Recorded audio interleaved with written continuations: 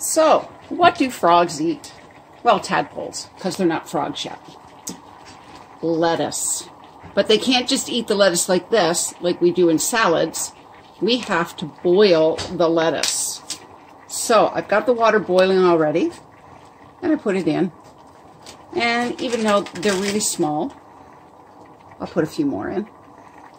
And then I shut the water off, and I let it sit for a bit, and then I will take it out and put it in the water.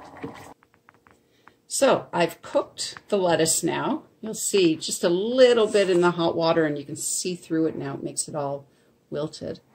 And I'm going to put it into the water. I got a few pieces here.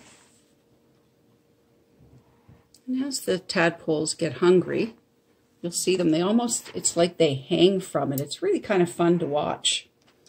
So I'll do videos over the next few days just to give you a look at what's happening. But we won't see any changes in them for probably a week or two. But they are fun to watch. Maybe my cameraman, who is my son, will take the camera and have a look down here.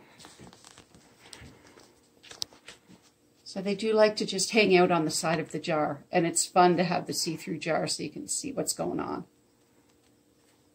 See you later. Bye.